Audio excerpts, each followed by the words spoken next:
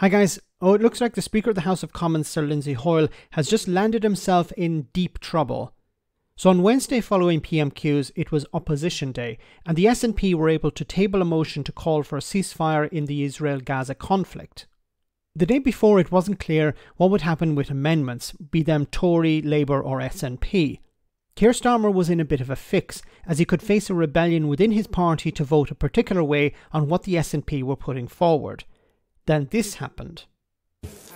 Well, there has been fury inside the Commons chamber and real drama and intrigue going on outside in the Speaker's office, no less. Now, the Speaker's decision to select the Labour amendment as well as the Conservative amendment is a massive relief to Labour, but it's provoked fury from Conservative MPs. Now, the Speaker, in his very controversial statement, mentioned that he was making public a letter to him from the clerk of the House of Commons, that's Tom Goldsmith. And in this letter, Tom Goldsmith tells the Speaker, you are breaking convention, you are going against standing orders, but it is it is your discretion.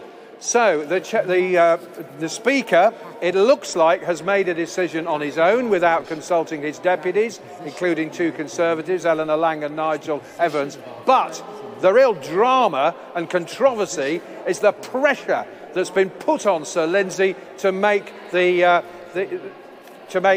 decision that he has.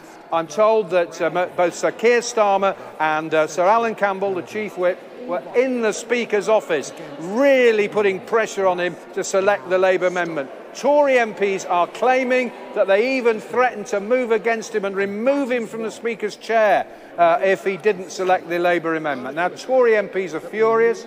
Over the next few days, we're going to see all sorts of moves by some Tory MPs to get rid of Sir Lindsay. This has been the most controversial moment of his time as Speaker. It is exactly like the rows over John Bercow's rulings on Brexit a few years back. Wow, okay, so Sir Lindsay Hoyle is in deep trouble. It seems that the Conservatives and the SNP are calling for his head. It seems that he was pressured by Keir Starmer to back this amendment, to allow this amendment to go to a vote. And he acted alone. Now, it seems that Keir Starmer was quite aggressive when it comes to this, that he put an immense pressure on the Speaker and threatened to have him kicked out. This is unprecedented, and this is very concerning, because the Speaker is supposed to act impartially, or as impartially as possible. And if Keir Starmer is playing dirty tricks, then we should be concerned.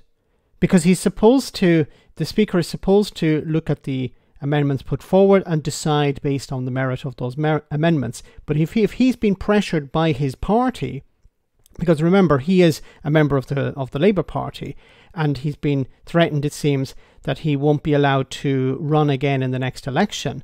These are really dirty tricks to be engaging in. Like I had said during the live stream, that what Keir Starmer should have done is put this to a free vote of his MPs, and then the MPs can vote whatever way they want according to their conscience, and he wouldn't be embarrassed by a rebellion. But it seems he wanted to avoid a rebellion, to whip his party, and he wanted the Speaker of the House to go along with this. So there is going to be a massive amount of pressure on the Speaker to clarify, and maybe he will be removed. And this would be more drama on a day that the focus should be on the people of Gaza. Let me know in the comment section, guys, what you think. As always, your comments are greatly appreciated. Thanks a lot.